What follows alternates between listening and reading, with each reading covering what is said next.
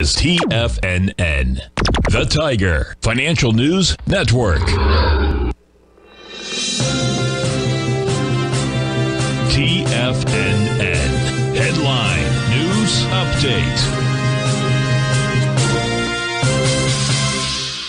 Good morning, everyone, on this 14th of July, Thursday, and we're looking at, this is the Tiger Financial News Network, 10 a.m. market update. Dow's down 556 at 30,216.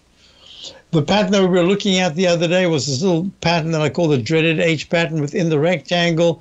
Now we've taken out that left side low. One of the warnings I had for subscribers since the Friday close, or the doji close last Friday, was yes, there were some technicals that were improving, but until we saw a push into the 31,520s, we just got to be somewhat careful. And now we've dropped sharply. We're at 30,205 in the Dow. In the S&P, we're at 3730, down 71. Also with that dreaded H pattern, we're actually below the left side low, but the day is young. We'll see what happens at the close. The QQQs, which were actually trying their best to hold very nicely yesterday, are down 5 at 280. That's the index 100. This is the these are the stocks that have many of them have very high PEs, not so high anymore, but they were very high. Looking at the IWM, the Russell 2000.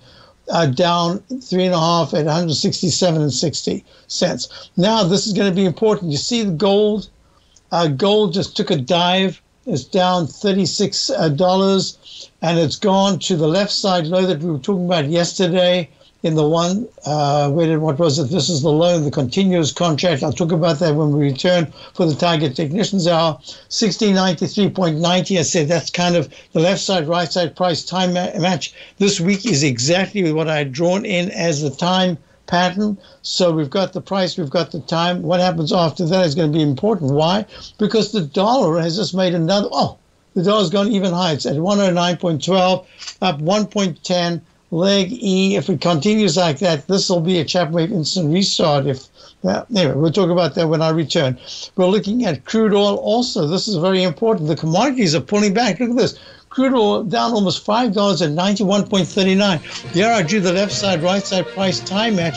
I'll talk about this when we get back, because this is the exact day of that. It's a perfect arch formation.